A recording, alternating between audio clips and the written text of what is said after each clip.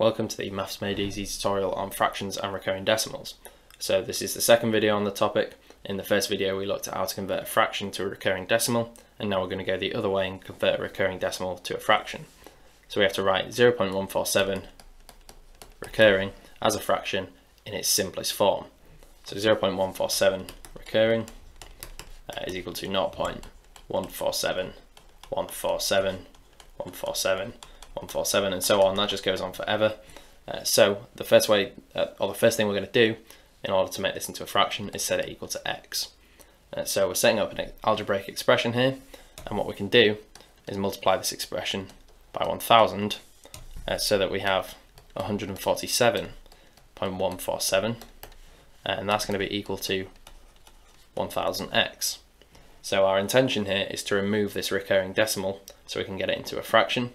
So the way we're going to do that is we're going to subtract x, which is 0.147 recurring, from 1000x. So we're going to have 1000x minus x is equal to 147.147 recurring minus 0.147 recurring. So that's going to give us 999x, which is equal to 147. So we've removed the recurring decimal from our expression now, and all we have to do is solve for x. So if we divide both sides by 999, we're left with x equals 147 over 999. So x is our decimal, which was 0.147 recurring. Sorry, that should be a 1, and that should be a 4.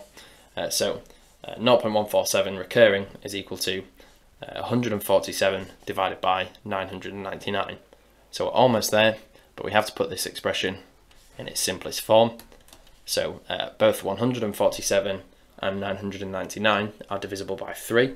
So if we divide the top and the bottom by 3, we're left with 49 over 333.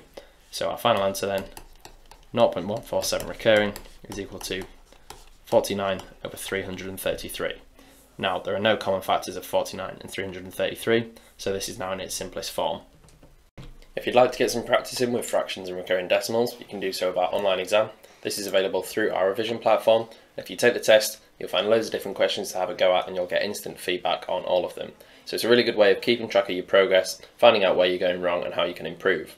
So if this is something you're interested in, you can click the link below and it will take you straight over there.